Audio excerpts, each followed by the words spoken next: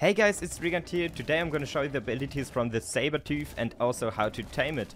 So let's go. So first of all, we have the abilities here, just a normal attack with the mouse button, nothing special. Yeah, you see I'm fighting another Sabertooth right now here, nothing special with the attacks. The only special thing is with moving, because he has this jump here, and as quick as you press the button to jump, you can get pretty quickly, so a very strong or very quick early travel dino or something. You see, you have to be careful that you don't jump from any cliffs or something, and no special abilities besides that. Only make sure to skill enough stamina, because you need very much stamina. So to knock out, make sure to hit the head, because it counts ×3. It doesn't need many narcotics in total, and also not many food. Blue kibble would be the best, and yeah, you see the other meat then, and it can be carried by anything bigger than an Agent Tavis, and it spawns on all maps except Aberration, and the difficulty is 2 out of 5 points, because it's a pretty cheap.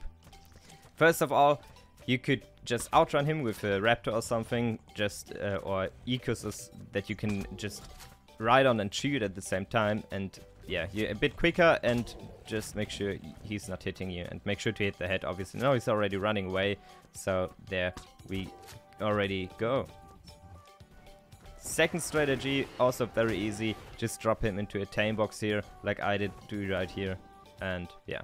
And then the last one, the next one is just use a bowler. You should have enough time if you don't have like 151 or something like I do right now. But normally it should be enough if you hit the head to use just one bowler. You could also use a net gun if you need a bit more time or something. Yeah, he's also affected by that, so it's 2 simple strategies. You could also build a small trap like I do now.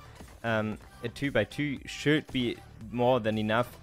Probably a 1x2 would be also enough. Make sure to build the walls 2 walls high, and then the ramps, and get a Sabertooth, and then just lure him inside, and we could start taming him right now. He can't escape here anymore.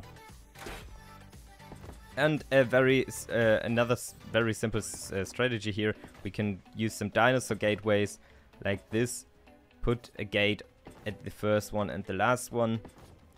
Open one side and put a bear trap in the middle. And then we need a Sabertooth. Lure him inside. There we go. And now, there we go. Just close the door now, and he's stuck. He's not that long affected by the bear trap. You will see he's gonna escape pretty quickly. So yeah, be careful, be aware of that one. So that's the end. If you liked, subscribe, and see you.